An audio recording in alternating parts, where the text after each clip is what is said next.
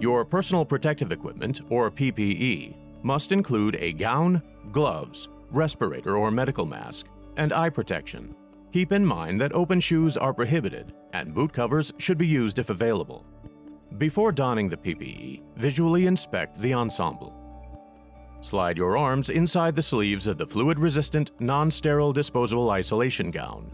If using a gown with a thumb hole located at the wrist area, put your thumb through this hole to make sure that there is no visible skin between your sleeves and gloves. Then tie the gown from the back to secure it around your body. Hold an N95 respirator mask in the palm of your hands facing down, letting the straps dangle to the floor. Place the mask around your nose and mouth. Then secure the top strap at the crown of your head. Bring the bottom strap below your ears to the base of your neck and mold the nose piece around the bridge of your nose until it is secure. Place goggles or a face shield around your eyes and secure them, making sure that your eye protection covers the front and sides of your face. Alternatively, select a surgical mask with a face shield and apply it to your nose and mouth.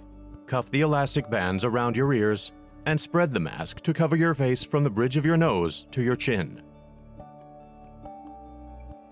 Slide 2 latex or nitrile gloves on your hands, pulling them over the sleeves of your gown. Make sure that your wrists are covered and there is no visible skin.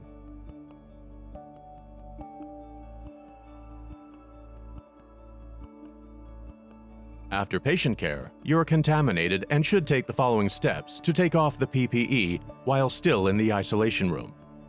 Begin by removing your gloves using the glove-to-glove or skin-to-skin technique.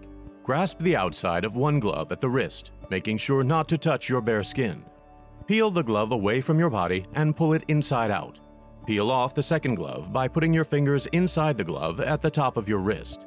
Turn the second glove inside out while pulling it away from your body, leaving the first glove inside the second.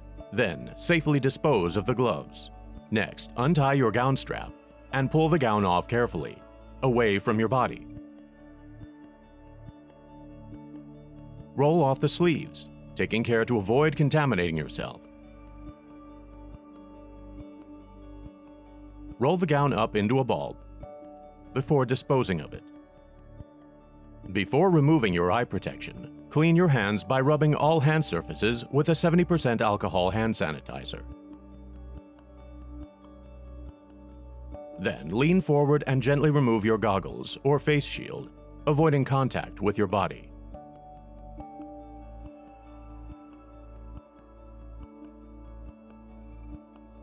After leaving the isolation room, take off your mask. Grab it from behind. Pull the bottom strap off first, and then pull off the top strap.